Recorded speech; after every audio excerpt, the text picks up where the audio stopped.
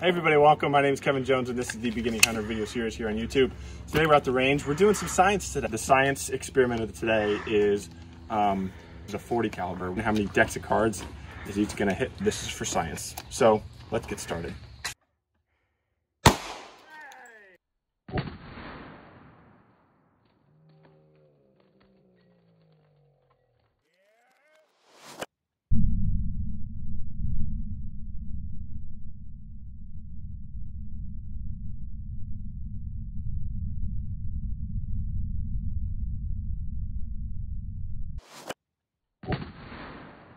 All right, so we're gonna round it up to 3 this time because it blew through that one and pushed all the cards out of that one.